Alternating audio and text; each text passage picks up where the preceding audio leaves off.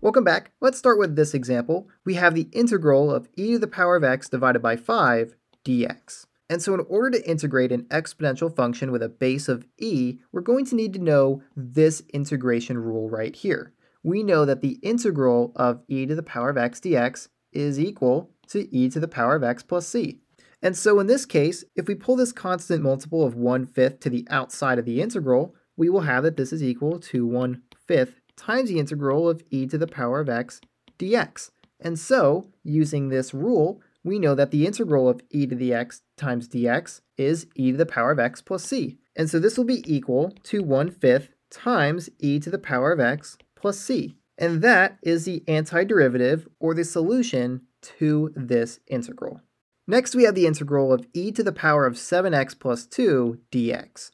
And so for this integral, we're going to need to use u-substitution. So anytime you see e to the power of some function that isn't x, that's a good indicator that you might want to use u-substitution, and you might want to set that exponent equal to u.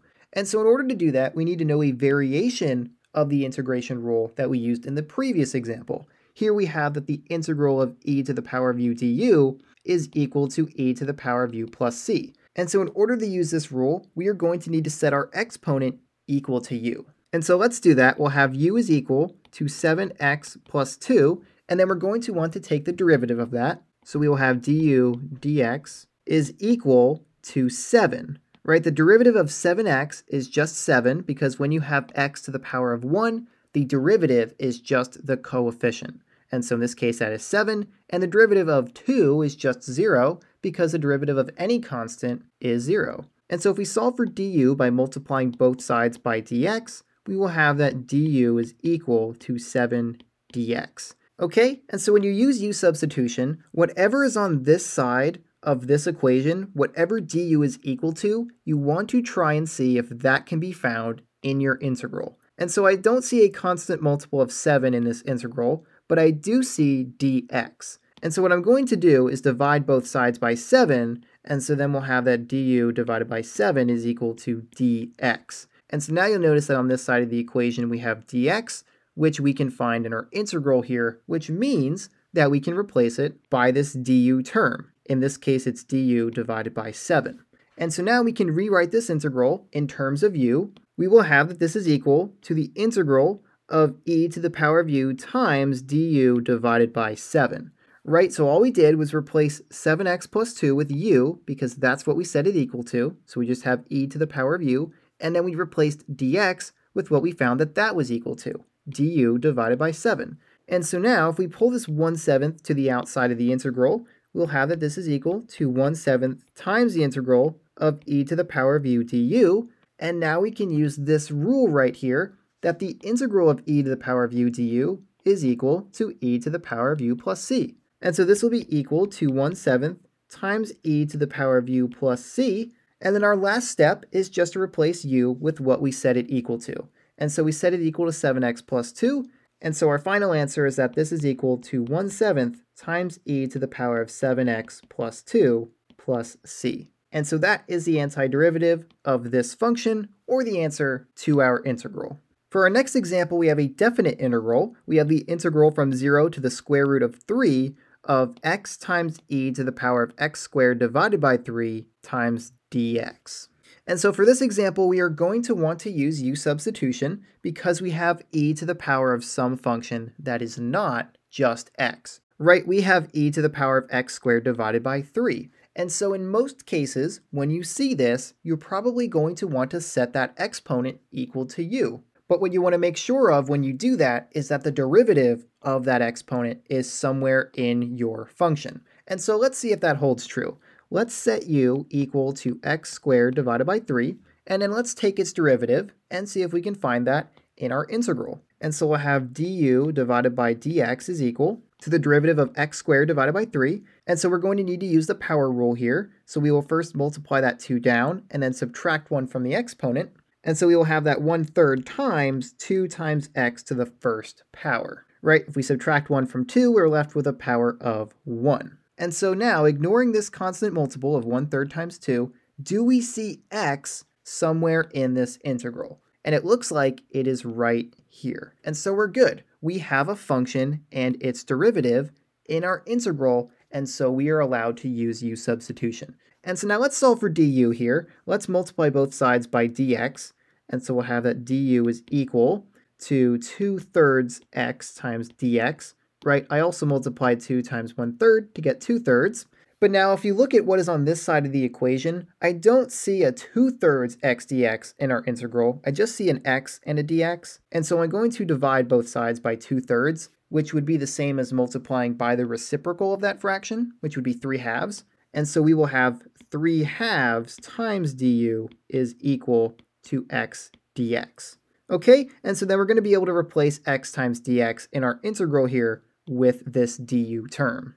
All right, and so let's rewrite this integral in terms of u. We will have that this is equal to the integral from x equals 0 to x equals the square root of 3. Right, remember that when you use u-substitution for a definite integral, you need to keep track of what your bounds are values of. And these bounds are values of x because our original integral is in terms of x. Right, they are defined with x and not u, but then if we rewrite the rest of our integral in terms of u, we will have e to the power of u times 3/2 du. Okay, so we replaced x squared divided by 3 with u because that's what we set it equal to. So we have e to the power of u, and then we replaced x times dx with what we set that equal to.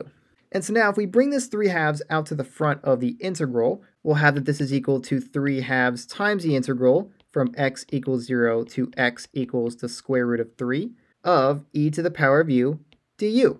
And so we know the integral of e to the power of u du is just going to be e to the power of u, and we can drop the plus c because we're working with a definite integral here. And so this will just be equal to 3/2 times e to the power of u from x equals 0 to x equals the square root of 3. Okay, and so then what we're going to want to do is replace u with what we set it equal to, and then we can evaluate our antiderivative from 0 to the square root of 3. And so this will be equal to 3/2 times e to the power of x squared divided by 3 evaluated from 0 to the square root of 3. Right, I dropped the x equals for our bounds because now our function is defined with x again, and so we don't need to worry about plugging our bounds into our function at the wrong time. Right, we didn't want to plug them in for u because these are values of x. But now since our function is defined with x, we can plug these in to that function. All right, and so if we clean up our work here, we can now evaluate this antiderivative from 0 to the square root of 3. And so this will be equal to 3/2 times the square root of 3 plugged into our function. So we will have e to the power of the square root of 3 squared divided by 3 minus 0 plugged into our function. And so we will have e to the power of 0 squared divided by 3. And so now if we simplify, the square root of 3 squared is just going to be 3 because when you square a square root, the square root and the square cancel out. And so you'll just be left with 3 divided by 3. And so this is equal to 3/2 times e to the power of 3 divided by 3, which 3 divided by 3 is just 1. So I'll rewrite that to be 1. And so we'll have 1, and then minus e to the power of 0 squared divided by 3. Now 0 squared is 0, and 0 divided by 3 is still 0. And so we have e to the power of 0. And so I'll continue our work up here. This will be equal to 3/2 times e to the first power, so that's just e, and then we will be subtracting e to the power of 0, which e to the power of 0 is just 1. And so this is a perfectly acceptable answer for your definite integral. But if you wanted to know the approximate value, that would approximately be equal to 2.577 and some more decimals. But either way, this is the answer to this definite integral. So for our next example, we have the integral of negative e to the power of 1 divided by x squared dx. And so how are we going to integrate this function? Well, notice that we have e to the power of some function that is not just x. And so we're probably going to want to use u-substitution here. And so to kind of help you visualize how we're going to do that, remember that 1 divided by x is the same as x to the negative first power. Right, so we could rewrite this to be x to the negative first power. And in the same manner, we can move this x squared out of the denominator to the numerator if we give it a negative exponent. Right, so we could rewrite this integral to be equal to the negative integral, right? I'm just going to pull this negative to the outside. And then we will have x to the negative second power times e to the power of x to the negative first power. And then we'll have dx. Right, and so if we're going to use u-substitution for this integral, we want to make sure that we see a function and its derivative, and we will set that function equal to u. And so most likely we're going to want to set the function in the exponent of e equal to u, and so let's see if the derivative of x to the negative first power is in this integral. Remember that if you take the derivative of x to some power, that power is going to decrease by 1 via the power rule. And so if we subtract 1 from this exponent, we will get x to the negative second power, which is right here. Right, so if we set u equal to x to the negative first power, then du dx, the derivative, will be equal to this exponent multiplied down. So we'll have negative 1 times x to the power of negative 1 minus 1, which would be negative 2. And so if we multiply dx to both sides, we'll have that du is equal to negative x to the negative second power dx. And so now look at our integral over here. We have negative x to the negative second power dx. And so we can replace all of that with du and replace our power with u. And so then this whole integral will be in terms of u. And so this will be equal to the integral of e to the power of u du.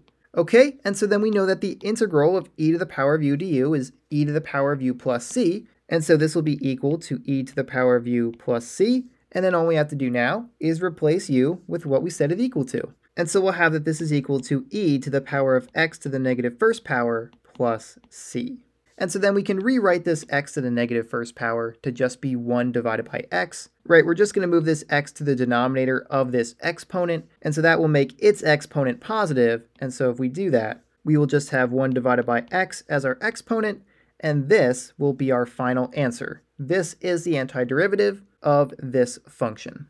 So for our next example, we have the integral of e to the power of x times cosine of e to the power of x times dx. And so for this integral, because we have a composite function here, where we have this exponential function e to the power of x inside the cosine function, that means we're probably going to need to use u-substitution. And so when you use u-substitution, you typically want to look for a function and its derivative, which in this case, we know that e to the power of x is its own derivative, right? If you take the derivative of e to the power of x, you get back e to the power of x. And so in this specific integral, we do have a function and its derivative. Here's the function, and here is the derivative. And so if we set u equal to e to the power of x, and remember we're going to be setting e to the power of x inside the cosine function equal to u, then that means that du dx, the derivative of u, will be equal to e to the power of x. And so then if we multiply both sides by dx, we will have that du is equal to e to the power of x dx. And so now if I look for what is on this side of the equation in our integral, I see e to the power of x and dx. And so I'll be able to replace both of those with du. And so we can rewrite this integral and have that this is equal to the integral of cosine of u du. Right, we replaced e to the power of x with u because that's what we set it equal to, and we replaced e to the power of x times dx with du. And so now we just have the integral of cosine u du, which we know that the integral of cosine is sine, and so this is equal to sine of u plus c. But we're not quite done yet. We have to replace u with what we set it equal to, which is e to the power of x. And so our final answer is that this is equal to sine of e to the power of x plus c. And so that is the antiderivative, or the final answer to this integral. All right, so next up we have the integral of the natural log of e to the power of 3x minus 1 dx. And so this initially looks like a very complex integral, right? We might think that we want to use u-substitution here because we have this composite function, but if you set u equal to that inside function, the derivative isn't going to be anywhere else in this integral, right? When you use u-substitution, you want to find a function and its derivative. And so we can't do that in this case, but in fact, this is a lot easier than it seems. Remember that the natural log function and the exponential function with a base of e are inverse functions. And so what that means is that if you have the natural log of e to the power of x, the natural log undoes the exponential function, and this is just equal to x.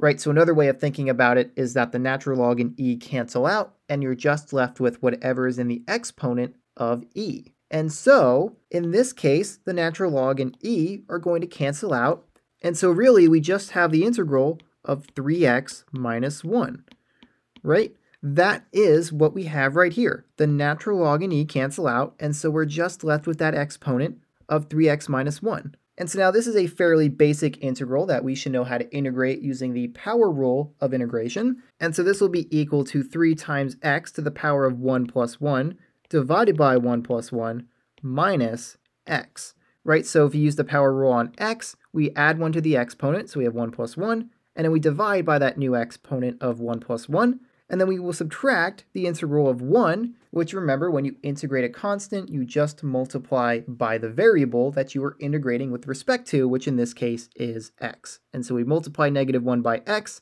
to get negative x. And then, of course, don't forget to add plus c. All right, and so then if we simplify, this will be equal to 3x squared divided by 2 minus x plus c. And that is the antiderivative of this function. Okay, so don't get tripped up by seeing the natural log of e to some power within an integral. Just know that the natural log in e will cancel out. So here we have the integral of e to the power of x plus e to the power of negative x divided by e to the power of x minus e to the power of negative x times dx. And so how do you think we are going to integrate this function? But what I want you to remember is something about the function e to the power of x. Remember that when you take the derivative of that function, e to the power of x, that is equal to e to the power of x. And so we can probably use u-substitution for this integral because we have a function and its derivative between the denominator and the numerator of our function here. And so let me show you what I mean. If we set u equal to the denominator, we will have e to the power of x minus e to the power of negative x. And we take the derivative of that, we will have du dx is equal to the derivative of e to the power of x, so that's just e to the x, minus the derivative of e to the power of negative x, and so that's going to be e to the power of negative x times the derivative of negative x, which is negative 1. And so then this negative 1 and this negative right here would become positive, and so that means that du dx will be equal to e to the power of x plus e to the power of negative x. And look at this derivative right here. This is exactly the same as what is in our numerator. And so if we multiply dx to both sides of this, we will have that du is equal to e to the power of x plus e to the power of negative x times dx. And so we can use u-substitution for this integral by replacing the denominator with u and the numerator in dx with du. And so let's do that. We'll have that this is equal to the integral of 1 divided by u times du. And so now this is why I set the denominator equal to u and not the numerator. I knew that if I set the denominator equal to u, we would get this as our integral in terms of u, which we know how to integrate using the log rule of integration. Right, remember that the integral of 1 divided by u du is equal to the natural log of the absolute value of u plus c. This is a rule of integration that we know that we can use right here. Okay, so when you have a choice between setting the numerator or the denominator equal to u, you want to set the denominator equal to u because that is more likely to lead you to this form of an integral that you then know how to integrate. Okay, and so this will be equal to the natural log of the absolute value of u plus c, and then all we have to do to finish off this integral is to replace u with what we set it equal to. And so if I erase this rule here, we will have that this is equal to the natural log of the absolute value of e to the power of x minus e to the power of negative x, and then plus c. And so that is the antiderivative of this function, or the solution to our integral. All right, and so with that is all I had for this examples video. If you have any questions, feel free to leave those in the comments. But if you don't have any questions, this is all I had for now. So I will see you next time.